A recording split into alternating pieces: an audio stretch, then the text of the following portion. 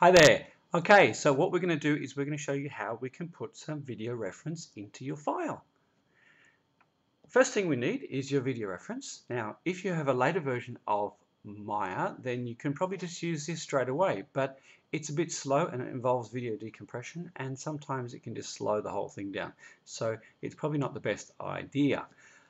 What we can do instead is we can export our video as a sequence of images. So I'll go export, and let me just open up that file.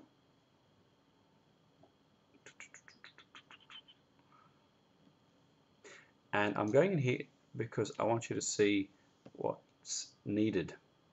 So I assume that you're using a Maya project, and you've set your project. You set your project inside here, and we're going to export our stuff inside the source images. So I've got a folder inside here called reference, and I've already actually done the stuff, but I'll get rid of that. And this is where we're going to output our video reference to. So I will put it into this reference folder, and I'll just call it ref and image sequence. Forget the .mov.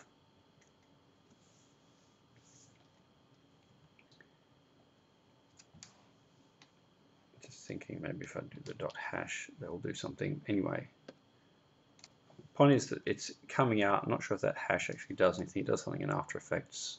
No, it does nothing here. Now, I'll come back to this in a moment, but that's not correct.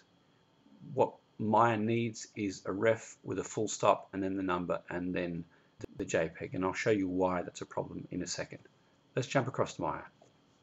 You bring an image plane into your perspective view by going View, Image Plane, Import Image, and then select the first image of the sequence or any image in the sequence and click Open, and this is what you get.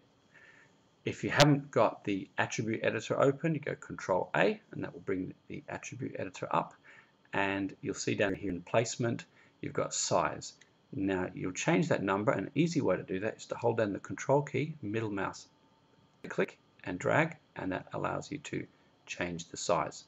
So you can get it to something which is big enough for you to see what's going on, and then you've got underneath there offset, so you can offset it across and then up a little bit, not too much, about there say, and then that's fine. So now you've placed your image plane. Let's make it animate. So you would start at your frame 1, and you'll see that it's got use image sequence. So you click on that button, and normally when you've set everything up properly, it should move, but it doesn't. And why doesn't it? It's because of this. Maya is dumb. It needs things to say ref.000.jpg. So if you were exporting from another program which allowed you to do that, say for example After Effects, everything would be fine. But if you haven't and you're already at this stage, there is an easy solution. Download a program called Sequence 911, SEQ911, and load in the reference image. You just click on the first image and it will jump up and load all the images of the entire sequence in. And all we need to do is to put that little mysterious full stop in there. Begins with ref, and so that will now rename everything as ref full stop 001.jpg. Click renumber, look over here in your files, and you'll see now it's got that dot. Now watch what happens when I reload that one. Now when we change it, it now works. So this is if you're using an image sequence. Obviously it's not going to be a problem if you're using a movie file. So that's all well and good if that's all you want to do, but what if you want to trick and meddle and mess with the timing of your shot? If you're doing that, you need to not use this. This is purple in 2008. It could be another color in different versions, and that's an expression. You'll see this expression directly correlates the frame to the frame extension, this number, image number here. What we want to do is delete that and then go back to frame 1, make this say image 1, and the image number selected just over the word, not the number. Right mouse click and go set key, and go to the end of your animation, say 466 in my case, and type in 466. I've got auto key on, so that automatically keys it, but if you don't have auto key on, remember to right mouse click and set key. So now you get exactly the same thing. The difference is that if you open up the animation, Here we go. Just using the square brackets to jump back through my camera.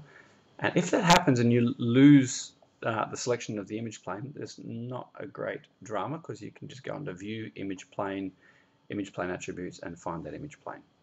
And you'll see that as soon as I select that image plane, I'll do it again. I'll have that because I didn't focus on that. I've got my graph, and my graph, let's just not do that. My graph inside there is a one-to-one relationship. So at the top here I've got 466 to 466, at the bottom I've got 1-to-1. If for whatever reason, say in the middle, say at frame 150, you want things to slow down, you can set a key there, and then say middle mouse, go a little bit further across, middle mouse click and drag, and then set another one. So you can see that puts a bit of a dip inside there, so the frames tend to slow down, so you get a bit of an ease in there, and that would slow things down at that point. But you don't want to do you don't want to really ease in or out from this, so you would probably keep to linear. That way there's no repeats, it's never going to go back and do a second frame, but that's going to give you a bit of a slow down between there. And in the same vein, if you wanted to pick up speed and get back to where you want it to be, say at 220, get back to catch up to where you wanted to be, so you can type in 220 at frame 220, and now you're back to where you need to be. And again, I suggest using your linear keyframes. That way there's no jumping back. So that way you're massaging a curve, slowing that bit down.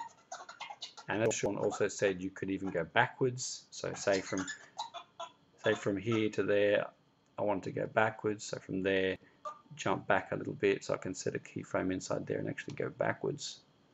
So that would actually go backwards in time. So you'd have a bit of a max headroom. If you want to repeat something, that goes the arm across to there, and then the arm goes back.